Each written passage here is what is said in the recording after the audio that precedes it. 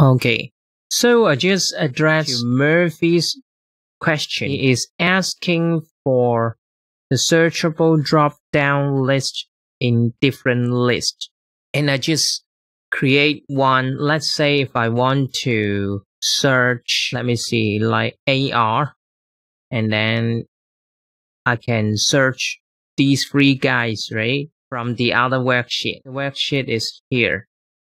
So let's say if I want to search those with CA, so just go back to the drop-down menu. And let's say if I want to search those with CA, then I can search Candy, Cameron, Cami, and Catherine. Let me show you how to do it. I will be using this one, this table. I just name it, Control F3. This table is named Student Table. So I just assume that you create this table, Student Table, and remember to add the student ID. Like this is a unique reference on the leftmost column of your table, because I'm going to use student ID to get these information. So let's say I just replicate this one, student ID, and then I will have whether it contains the search text that we are going to search. Let's say CA or AR, whatever, then we get the search ID. I just call it search ID and the search result. And we are going to create a table. Just create this table by Control Shift T. Oh, sorry. Control T. Then we are going to have headers. I'm going to call this, Control F3. And then I'll call this, just give it a name. Just call it sort list 2. Okay? Just give it a name instead of the sort list that I created before. Okay, so one thing. Remember to start off with the row that should be the same as your source data. I start with row 7 for my student information, and I start off at the row 7 for the student number. It's just convention. You can always shift that. I just find it easier to manage. Okay, so I just put rows I8 and then I8. I think it should be, yeah, it's fine. Rows I8, you lock the first one by pressing F4, and then you press I8 again, and you don't lock this one. Remember not to lock the one on the right hand side of the colon, otherwise it won't append, because this student number is very critical. So let's see if it contains the text that we are searching. So go back to the drop down menu. Okay, so let's say if I create another box, I just call this search value 2. So just Control 1, and then I create a border for this one. Let's just put CA, and then I'll name this cell by, okay, sorry, I can't use the Control Shift F3, but I can go here and name G2 with, I just called it search value 2. So this cell is going to be the text we are going to search. So let's go back to our sort list and go back to the contain column. Let's see what we contain is equals search. And what we are looking for, I just press F3 and then I select search value 2, comma, and then within a text, within which text. So we are going back to source data, and we are going to highlight the whole column of name, the student table. Okay, so we are here. So we're searching search to student table and then name. Okay, and then close the bracket, enter. Let me go back. So we have in the contain column, we have this, right? Because we are looking for those student ID that has the string that we are searching. Okay, so and we want to make it better, so I just wrap around this one with its number. So if it's a number, then it returns true.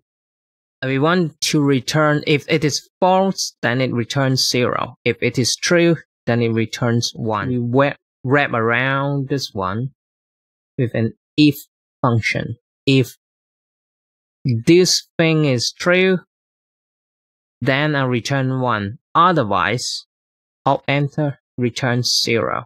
Enter. So I should have this one, right? And then we further go to the search ID. We only count this one. Let's say this one is 1, 2, 3, 4. Okay, the search ID. Otherwise, we return 0. So what we can do equals if this one equals 1, then Alt Enter. We are going to add up these columns. So we put J because as under column J8, the first cell I put F4 to lock it, and then colon, and then I put J8 again with the locking. So I count the sum if this one is 1, otherwise, comma, Alt Enter, it returns 0. So we are going to get 1, 2, 3. In this one, I'm going to say, so let's say we are looking for the search student ID. So it's just using the index function. We're going to look up for the student ID, the whole column. So we remove the @ sign, the student ID, comma, Alt Enter, and we are using the match method. And we are matching the rows, and we are matching from the L8. So you see the cell is already wrapping this one. You just put a F4 to lock it, and then colon L8, so that it will when you roll down the column L, it will start counting 1, 2, 3. We are matching this number with the search ID, with the whole column of search ID, so that it will get the 1, 2, 3. Then it's an exact match. Put 0, and then Alt Enter, and then close the bracket. So that we will get number 6 is the first one, 7, 8, 9 is the third one. After we get the student ID, we need the student ID to look for the name, the student name, or whatever. So it just doesn't matter what you name, so I just call search name. And how we get that is we are going to index. So we are going to look for the student name, and then I go back here, comma, Alt Enter, match, and then we go back to sort list. We are going to use the search ID, the whole column of search ID, student ID, comma, to match with the source data, the student ID in the student table. Okay, and then we put 0 and close bracket, and Alt Enter, close the entire index. So we get back to the sort list, and we have the name. I don't like the NA, so what I'm going to do is I just copy that, and then I put if error bracket. If there's an error of the cell, just like this one, then I'll just blank it. So I put double quote, and then I close the bracket so that I will see Candy, Cameron, Cami, and Catherine because they all have CA.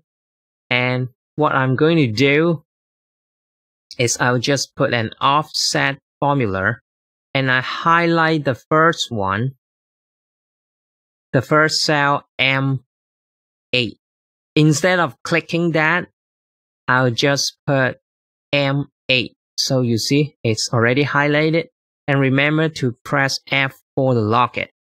Then I just skip the rows, skip the column. When I go to height, I just count if everything. the whole cell.